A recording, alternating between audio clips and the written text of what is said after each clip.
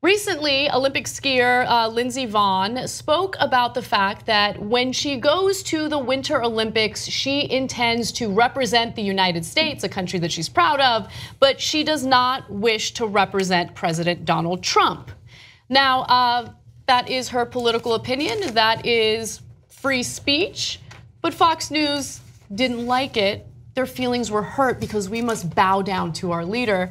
So Fox and Friends had this hilarious segment that I wanted to share with you guys. Take a look. American skier Lindsey Vonn, she would like to win another gold medal at the Winter Olympics in South Korea coming up. That's right. But here's the problem.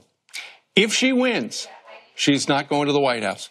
She's already said that. She said she does not like Donald Trump. Listen to what she said yesterday.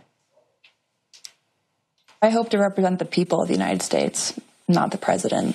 I want to represent our country well, and I don't think there are a lot of people currently in our government that do that. All right, she's just another celebrity, another Hollywood person who doesn't agree with the president. The resistance continues. Do you think continues. he cares? You know, the last part of her statement was true. There are not a lot of people in government representing us well. Maybe she watched the first 8 minutes of our program and saw that that's true. And not a lot of it has to do with President Trump. You know what's interesting is you think about it, her ex is Tiger Woods, who played golf with President Trump, what, a week ago? Maybe that's why they broke up.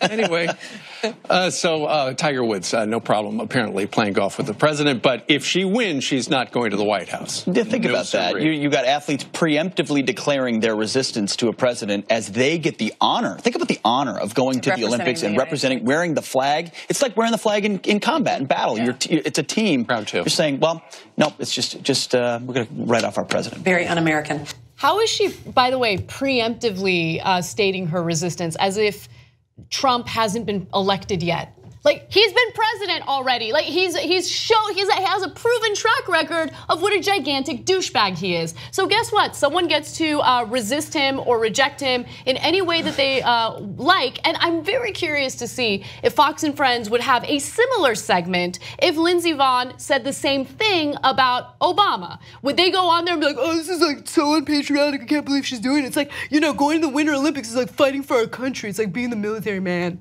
No, I doubt it. And by the way, one of them thought it was like risking your life in the military, and the other one thought, oh, she's just an empty celebrity. Yeah. Well, actually, she's not an empty celebrity. She's a pretty good athlete. So she's going to the Olympics. I love the, maybe that's why they broke up 2 years ago, is because the president played golf with Tiger Woods last week. Yeah. Like that, I just didn't get the time. was like, Ducey, probably not. Let's Anyway, move on. let's move on. So it's, if you're, look, there's 1,000 reasons why she might not want to see Trump. One of them is that she's a woman, and Trump has allegations about 16, 20 women that he has attacked. So would you want to go in a room with Harvey Weinstein if you're a woman? I wouldn't, right? Would I want to go in a room with Donald Trump? I don't know. You're taking your chances. So that's why I think it's a little different than just a normal political situation.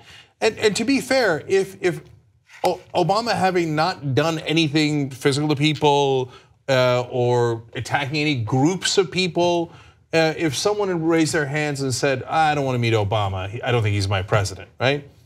That'd be a little problematic. And so no, I disagree. I think that, are we forgetting what this country's about? Like, this country is about being able to freely express yourself. And especially one of the most important things is feeling comfortable enough to speak truth to power. I don't care if it's a Democrat, I don't care if it's a Republican, I don't care if it's Obama, I don't care if it's Trump.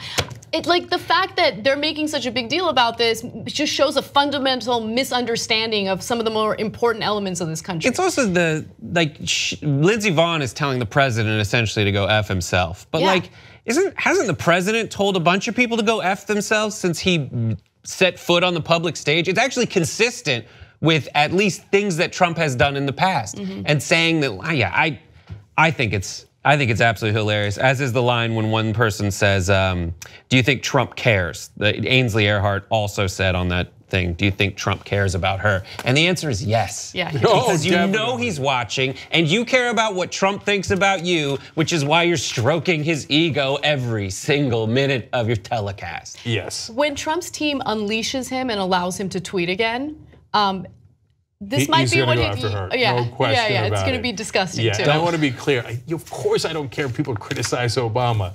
At least with Trump, he's attacked certain groups of people that if you're Latino or you're Muslim, I don't think you want to go meet Trump. I think that's fair.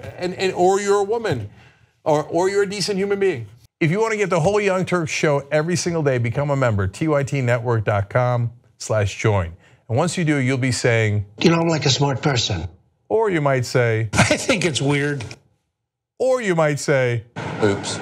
No, that won't be that one. It won't be that one. It'll be great, trust me. tytnetwork.com/join.